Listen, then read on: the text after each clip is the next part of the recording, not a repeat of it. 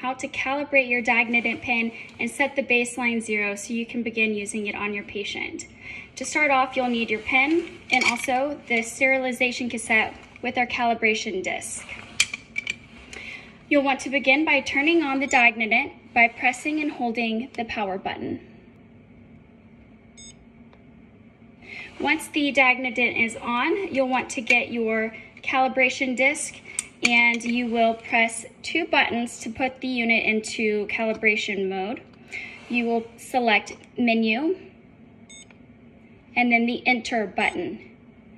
You'll hear a tone turn on,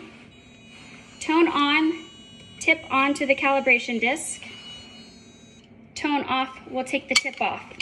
You want to make sure that the number that shows on the DiagnoDent pen matches the number on the calibration disc. Now our unit is calibrated. Next, we're going to set our baseline 0.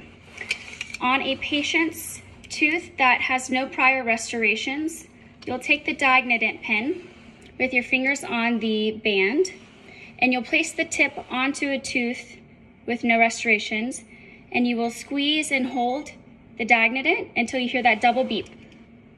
Do it again.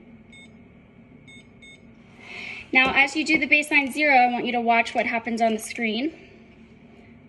It'll let you know that it has set the baseline 0. Oops.